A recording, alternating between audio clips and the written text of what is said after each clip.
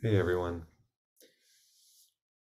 This is a continuation of a previous brief talk on the Chinese characters that read sincere and devoted conduct.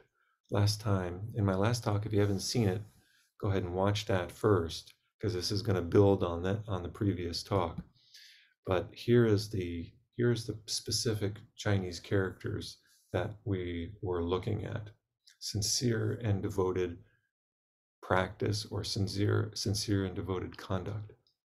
So what I'd like to think about right now is, with regards to Zen practice, how do we put this into practice? What does it mean to practice with sincerity and with devotion in Zen practice?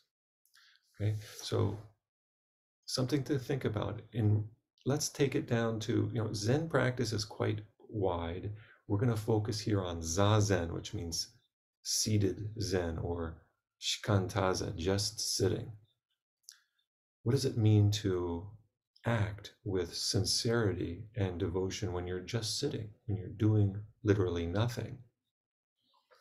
So what I'd like to suggest is to perhaps look at our shikantaza practice in terms of two points. One is what we do with our minds or hearts to come to Zazen with a pure heart, right? That our heart is pure.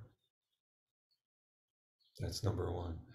And number two is kind of the attitude with which we engage in our practice, to wholeheartedly and singularly